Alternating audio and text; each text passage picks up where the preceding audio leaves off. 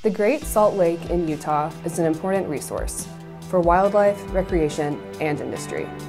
But in recent decades, the lake has been shrinking as the water level drops. You'll often see the level of the lake given in terms of a number such as 4,194 feet. But this refers to elevation above sea level, which doesn't tell you the depth from lakebed to surface. So, just how deep is the Great Salt Lake? Most people we asked thought the lake was between 100 and 300 feet deep. In fact, at its deepest point, the lake measures a mere 25 feet. To help you visualize just how shallow the lake is, we built a 25-foot pole and took it to a few recognizable spots around Salt Lake City.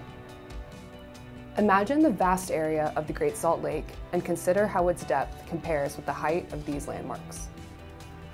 You can see why a slight change of just a few feet in depth, either up or down, can have large effects. Of course, the lake hasn't always been so shallow. It's had some wild changes in depth over the millennia, and the lake's size fluctuates naturally with seasonal and long-term weather patterns. But for the last 20 years, the Great Salt Lake has been in a long, steady decline, partly due to drought, but also from new housing developments, farms, and industries that divert water from rivers that once fed the lake. This is now having potentially severe consequences.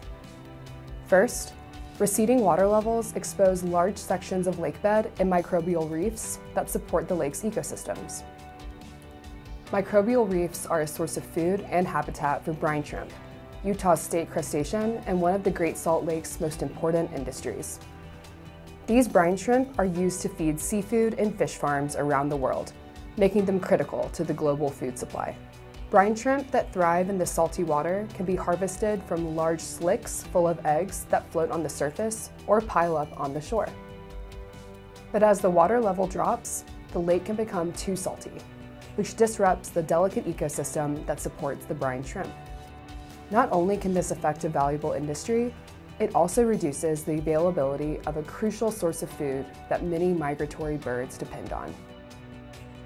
Another concern is dust from the exposed lakebed, which may contain unhealthy levels of fine particles. When the wind kicks up, this dust can impact the air that millions of people along the Wasatch Front breathe. And new research shows that, as the lakebed dries, microorganisms feed on the newly exposed organic matter. This, in turn, produces carbon dioxide and methane, gases known to be responsible for global warming.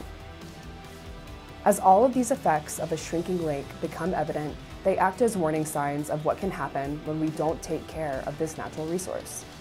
So, the next time you look out over the Great Salt Lake, keep in mind that somewhere out there, its deepest point is just 25 feet.